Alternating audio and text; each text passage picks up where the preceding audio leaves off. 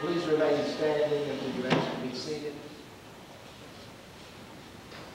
Only a few years ago, God blessed the home with a bright-eyed baby girl.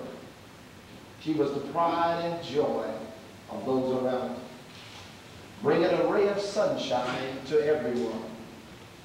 As time slipped by, she seemed to become a part of the life of every member of the family.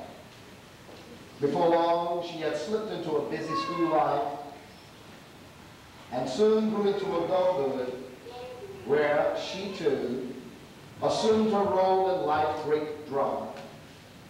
Now, here today, another scene is being retouched by the master artist, who said, "Whosoever findeth a wife findeth a good thing, and obtaineth favor of the Lord."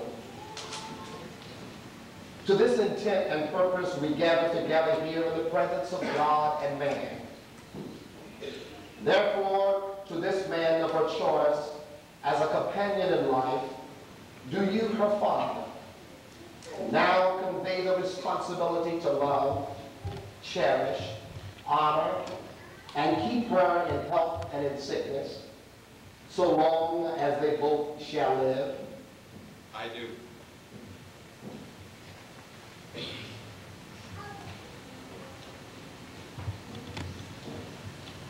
Come, meet the man of your choice.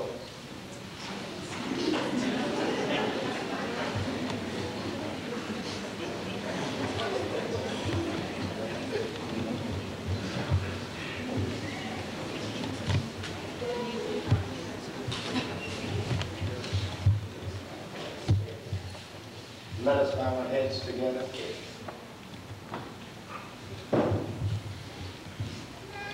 Be pleased, O God, our Father,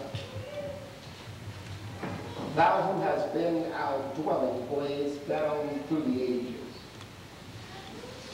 Graciously bless us with thy presence on this occasion.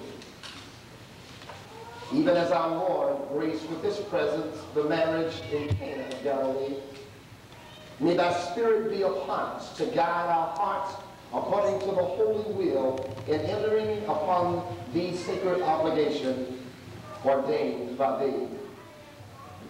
May he so move upon these who stand here before us to enter in thy presence and by thy grace the bonds of holy wedlock, that their hearts and their lives may indeed be united in one, and that by grace and according to thine ordinance, these twain shall become one flesh. And may we by grace in the name of Jesus Christ and in the power of the Holy Ghost enter upon this service in the fullness of the blessings of Christ. As heaven records this day and we set in witness for thy name's sake. Amen. You may be seated.